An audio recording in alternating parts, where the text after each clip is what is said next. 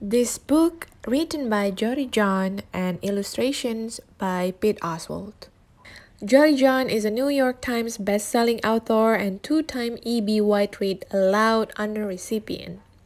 Pete Oswald is a painter, illustrator, and filmmaker. My son chose this book personally. We buy it a pack of 2 with a good egg book for $8.5 in a Scholastic website. The Bad Seed is a story of a seed that are so bad.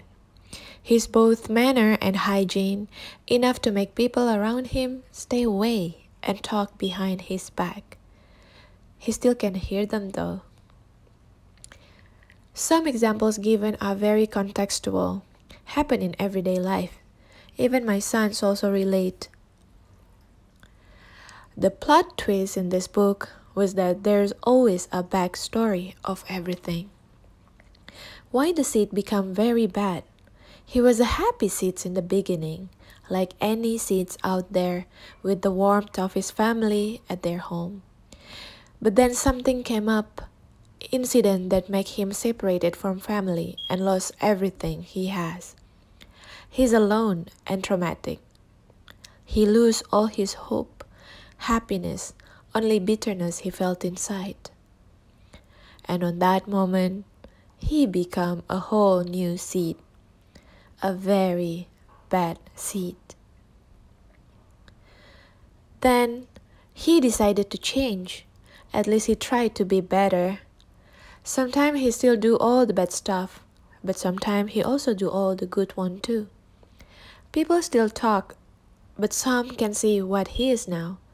He's not that bad anymore.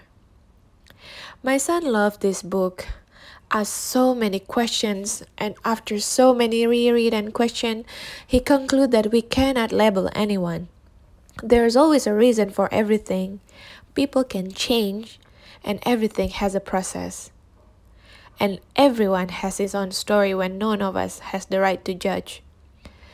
This book gave a great lessons not only to children, but also for adults to be reminded.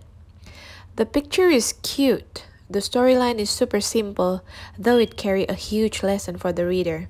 I really recommend this book for parents who want to teach the children self-awareness and social awareness. Thank you for watching this video. Please press like button and subscribe if you like this review.